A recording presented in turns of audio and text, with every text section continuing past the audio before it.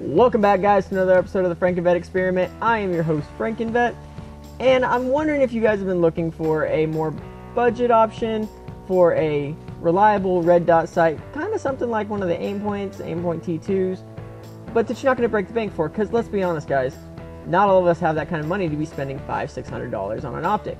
Well, I just so happened to have tried out and tested out this amazing little optic called the HoloSun 503CU, and we're going to take a look at it today and just all its features and what really goes into it, and see if it really is as good as everybody says it is, or if it's just a gimmick. Stay tuned.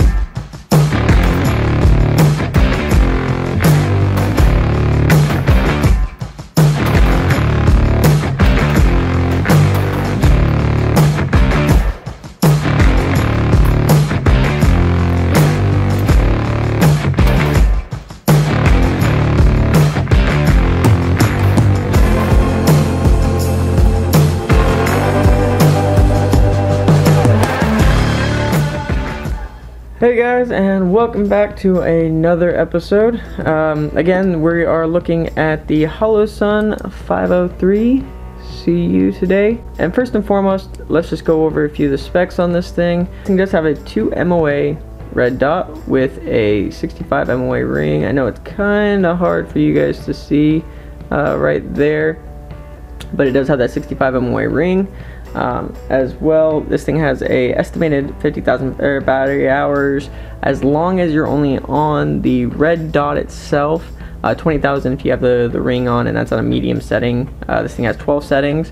The first 10 are going to be your daylight settings, and then afterwards you're going to go down to, you're going to have your night vision compatible. So it is night vision compatible. As well, this does have a solar cell on it, so just in conjunction with that 50,000 hour battery life, you also, whenever you're outside or in ambient light, anything for it to power itself, it will power itself off that automatically, so you're not going to be wasting your battery on it. So it's about 5 years on just the dot with a medium setting, and then you just add on anytime you're outside. It doesn't count towards that, so pretty cool. As well, this does have an auto on and off function, so if I let this thing sit for 10 minutes, don't touch it, don't touch anything around it, it will shut itself off automatically, so that doesn't count. As well as it has a memory function, so when it does do that, whatever, if you have it set on whatever setting you want, you're going to have that automatic. It's going to come back to it. So let's say you're set on setting 7, it turns off, turns back on. When you touch it, it's going to go back to automatically to that setting 7 instead of something else. It also does have an auto mode, which is pretty cool. It uses the solar cell to decide how bright it is. So if you have it set on auto and you're inside and you're going through a dark house or whatever, it's going to be set super low and you'll be able to see. You go outside in the bright sunlight, it's going to go up all the way to the top, and so it'll decide for you. The one drawback I will say to that, though, is you don't really have an option of what kind of reticle you want. You can't use either the dot or the dot with the 65 MOA ring. You only get the dot with the 65 MOA ring, kind of like an EOTech, so that kind of does suck. It does come with 2 different risers, and I'll have to show you the other one here in a minute when I open the box up. But this is the AR riser. It does a 1/3 co-witness on your weapon system. If you're not sure what that is, go look it up. It's not that hard to find. But it does have a lower mount as well, so if you're running this on an AK, shotgun, that kind of thing, pistol, it's got to be a really big pistol, but you can do that. It does come with an extra battery tray, and as well for the CU, so the C is the solar cell, and that's what the 503C stands for, is the solar cell.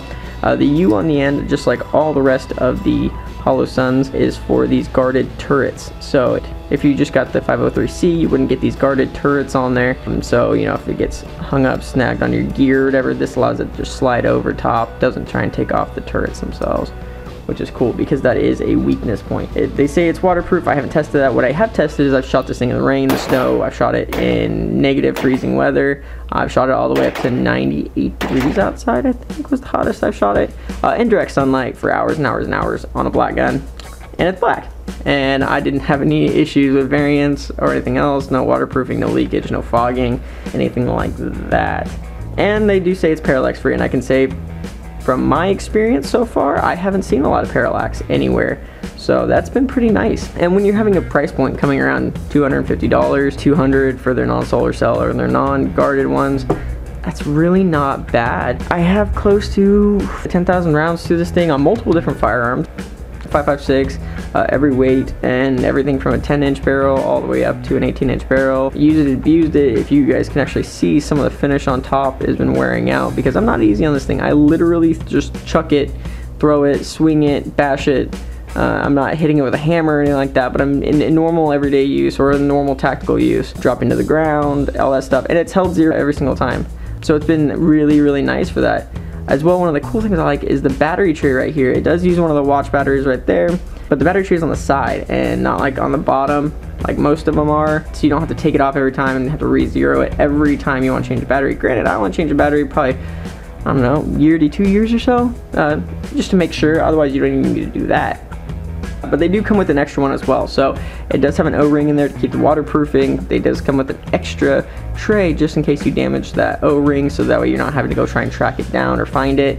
So that's freaking sweet, guys. I'm loving this. Honestly, you know, especially for me, I have a astigmatism in my eye, and so when you're looking at stuff like the EOTechs, right? A lot of guys swear by them, they have bad battery life, and a lot of people can look past that. But the problem is, if you have astigmatism, those holographic sights don't work very well. They blur out and they wash out, and that makes it really hard to use them. I found with this, I mean, even with being a quote-unquote cheaper red dot, it looks crisp, clean. It's actually one of the crispest and cleanest red dots that I've ever seen for my eyes. So that's amazing, especially when, you know, I'm used to spending $500 on a red dot optic. Another great thing, this is a 1 MOA clicks on the windage and elevation adjustments, so I don't necessarily like that. I wish it would be a little bit more accurate, but for 250 bucks I can't complain. But the really cool thing about this is you can turn your windage or your elevation with not only brass, a screwdriver, you know, a dime probably, but as well they have on top of the caps, they have a little tiny screwdriver built onto that. I don't know if you can see that or not, but literally all you gotta do is you stick it straight on there, it locks in, and then it says up and right on both of them because they're the same cap. Again, I don't know if you can see that or not. Let's see if we can get it to where it makes sure you can see it. But it says up and right, and it tells you how to click. And literally, it's really audible, just beautiful. Listen. I mean, and you can feel it every time. So, small adjustments, awesome. It's not the best. I really wish they would go with like maybe a half MOA or quarter MOA. But you know, I can't complain for the price. One of the things I've been seeing a lot of guys complaining about is they're saying that they're getting broken optics, and they're really not. I don't know if you can see that or not, but it looks like there's a little chip at the bottom, as well as the lens is angled. They do that because this uses an LED. So the nicer ones will put an extra lens on the front so you can't see that, but it's not broken, just so you know. It actually isn't broken. That's just how they're manufactured. If you don't like that, don't buy it. Go out and spend the $500. Go spend literally double the price to go get an aimpoint T2, or, you know, if you want to go get a RMO, Trijicon RMO, go do that. They're great. They're proven. But if you're looking for something on a little bit, I don't want to say cheaper. I want to hold away from saying cheaper. It's not cheaper. Less expensive, inexpensive, or budget. I'd even go as far as budget. This is better than any budget red dot I've seen. You know, like the Bushnells or the Sure Glows or whatever. All those super cheap ones. HoloSun really has gotten you bang for the buck, if you don't mind my pun. So yeah, I'm loving this, and in fact I'm going to continue to run this on my AR firearm until I don't want to anymore. And at this point I'm actually thinking about picking up, I think it's the 503G or the GU. It has the ACSS reticle on it, and I'm putting that on one of my longer ARs just because I can. But just from my experience with this one so far, I'm really loving it. Alright guys, thank you for watching the video. If you guys like today's video, go ahead and hit that like and that share button as well. Comment below, maybe you guys have used this before. Tell us what you think about it. Also, if you're using a different kind of red dot, tell us what you guys like to use instead. If there's any videos or any things that you guys might want to share with us, or things you might want to see, go ahead and put those in the comments below as well. As always, I'm your host, FrankNvet. Stay smart, stay safe, stay alive.